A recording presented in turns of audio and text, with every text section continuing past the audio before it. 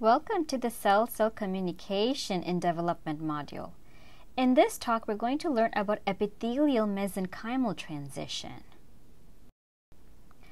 We're first going to look at the differences between epithelial and mesenchymal cells, and then define the process of epithelial-mesenchymal transition, followed by the steps involved in epithelial-mesenchymal transition. Many different processes affect embryogenesis, and morphogenesis is the process that causes the organism to develop its shapes. For morphogenesis to occur, the cells of the embryo have to undergo different changes. But for that, let's first look at what are the different types of cells in an embryo.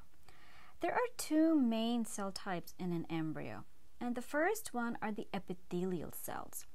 The epithelial cells are cells that are tightly connected and can form structures like sheets or tubes. The second type of cell that's normally found in an embryo are the mesenchymal cells. Mesenchymal cells are not connected to each other, or if they are loosely connected to one another. Now, what should be remembered is that epithelial cells can become mesenchymal cells through a process called as epithelial-mesenchymal transition. Similarly, mesenchymal cells can become epithelial cells through a process called as mesenchymal epithelial transition. During the process of epithelial-mesenchymal transition, there is an orderly series of events whereby an epithelial cell is transformed into a mesenchymal cell.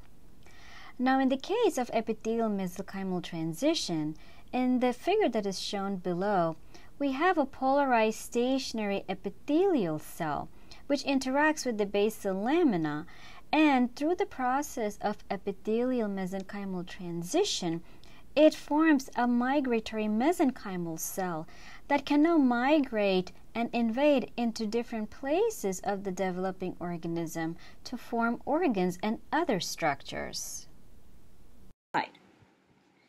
So the first step normally is the secretion of paracrine factors that are sensed by the target cells. So the target cell, which is the middle cell in the diagram, which is shown in the blue box, basically is going to bind to the paracrine factors that are present in the environment through its receptors, and we're going to have a series of signal transduction events occur. The result of these events is that these target cells start downregulating the cell adhesion protein, which are the cadherins.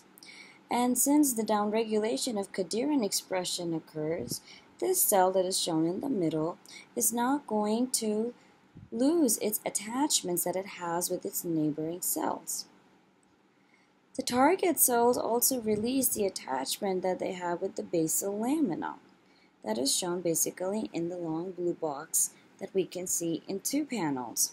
So the proteins that are involved in interacting with the basal lamina are also downregulated in the cell that is undergoing the epithelial-mesenchymal transition.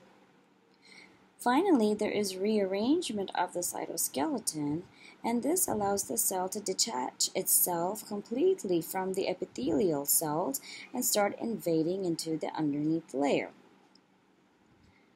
This mesenchymal cell will now secrete a new extracellular matrix molecules that is characteristic of the mesenchymal cells.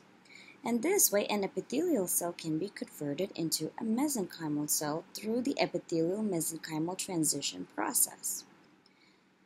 When we look at the example of EMT in development, in this figure we're looking at a chick embryo. And in the case of the chick embryo, the cells in the epithelial layer undergo EMT to form the mesenchymal cells. So when we look at the figure, the short gray rod-like structures are the epithelial cells. And some of these epithelial cells that are shown in the blue box are going to undergo the epithelial-mesenchymal transition, and they go and migrate towards the lower part of the epithelial cells to form the mesenchymal cells. And these mesenchymal cells will then further develop to form the mesoderm. Thus, the epithelial-mesenchymal transition is a very important process. With this, we come to the end of our talk where we learned about the differences between epithelial and mesenchymal cells and the process of epithelial-mesenchymal transition.